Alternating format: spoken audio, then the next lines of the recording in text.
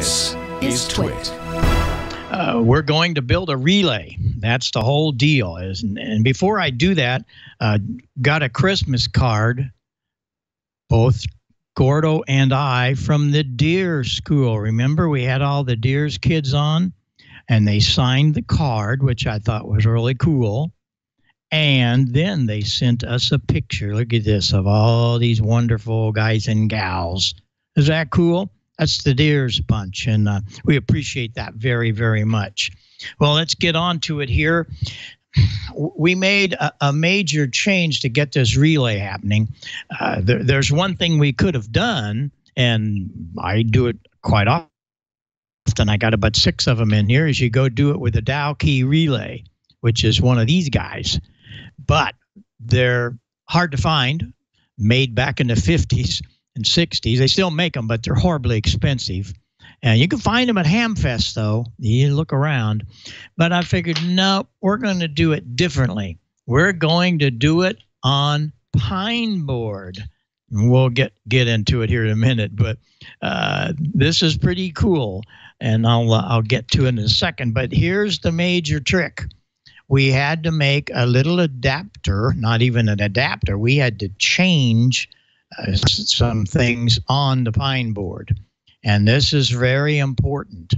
We had to add, this isn't plugged in, of course, we had to add this little guy and bring 110 volts from the regular 110 volt lead and the power supply, brought it up through the cable, and that's 110 volts right there. Thank goodness it isn't plugged in. These two go up to a switch. Now, you remember we had originally just a single pole, single throw switch to turn the transmitter on and off. Well, that has been changed now to a double pole. And why we did that is one pole of it, the single pole, it's a double pole single throw. One of the poles turns the B plus on as normal. The other pole now turns on the 110 volts that goes to the relay. So now let me get this backed up here, and we'll get this little guy up to you. Let me lay this over here. Hang on. Okay. Here we go.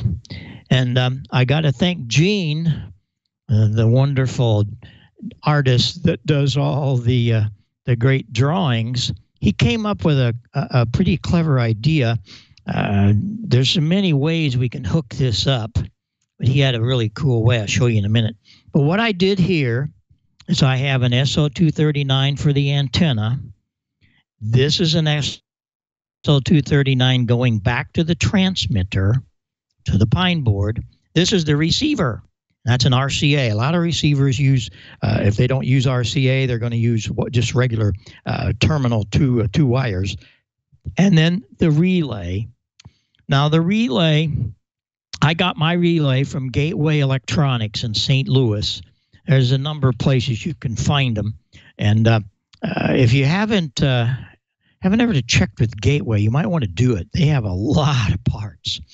And just call them. Forget the internet. Come on, guys and gals. Pick up the telephone and tell Lisa that you want a double pole, single throw, but we could maybe need a 3-pole. And here's why. Let me get into the drawing and show you what we've done. This outlines the whole deal. Here's the deal as we started out. When we had the transmitter going, we only used that switch to control the B plus. Remember? That turns the transmitter on. But we now changed that switch to a double pole, 2-pole. So one side of it turns the 110, I just showed you on the terminal strip. It turns 110 volts on to the 110 volt coil in the relay. And so you flip the switch, It keys to B plus, turns on the relay. And what happens with the relay? We're taking the antenna and we're moving it up, of course, to the transmitter and here, and then the receiver up here. You also could put, you could have another pole. There's 4 poles in this relay that I'm using. And so Gene said, why not put a pilot light on it if you wanted to do that?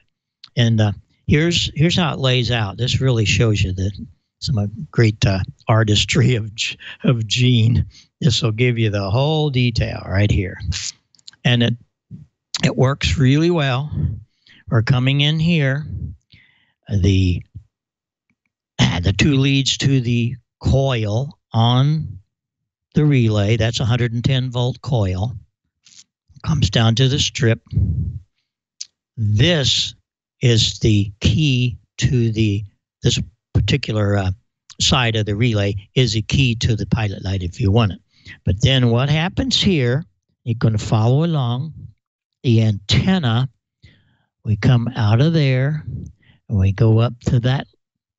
That's the common, and that will either switch to the transmitter when we energize it, or when it goes back up, it takes the antenna signal and puts it here, which comes over here and feeds to receiver.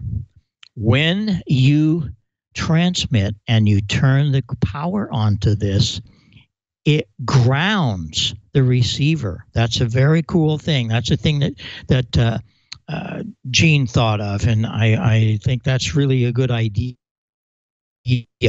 So when that relay engages in the transmit side, you're grounding the input to the receiver so you won't cause any damage to that receiver.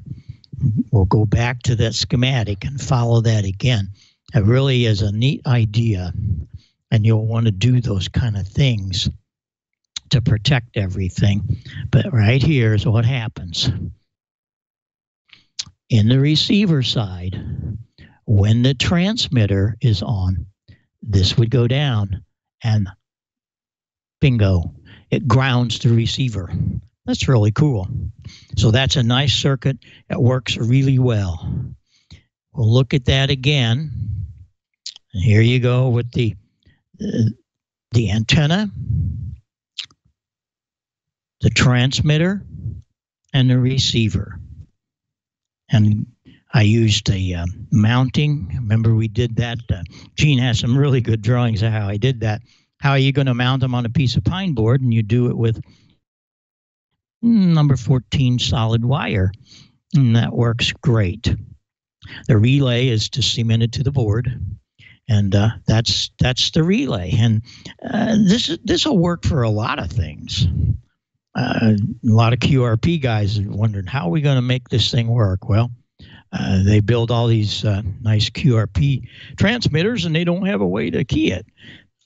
There it is, and that works really well. We'll have all these drawings up on the schematic part of the website, heilsound.com, and go down to the pine board portion, and you'll be able to see all of these nice pictures and things like that. But that answers a lot of questions for you. And anything else I can do, as you know, all you got to do is email me, and I'm getting a bunch of emails. And what's really cool, I got one yesterday. This is Virginia. There's all her parts laid out for the transmitter. There's what you got to do. Lay them all out, compare them to the parts list that we have on the site. And she's ready to go. I think she needs her coil from MFJ. I talked to them today. There's been a lot of back and forth about that. They do have the coil. Please call MFJ and order the coil from the 811, and you got it. They'll know what you're talking about. They're not going to cut it for you. You'll have to do that. That's no big deal. But we tell you how to do all that. You should have had that. If not, it's on the website. You need 41 turns of that coil. So MFJ does have the coil, and they're ready to take your order, and away you go. There's many other ways to hook that up, and we'll talk about it in other shows. But wanted to start on it and let you see what we're going to do for the relay. And everything should be up and running soon. I'm on the air with mine quite a bit, and it works really good. I got a note also from Bill in 4DH, and he made his first contact. And, of course, it's like the first contact you made when you're a novice. Trust me, you got to build this. I heard some guys the other day on that there's a whole club down, I think it's South Carolina. The whole club's building them. So we've caused the sensation right here on Ham Nation.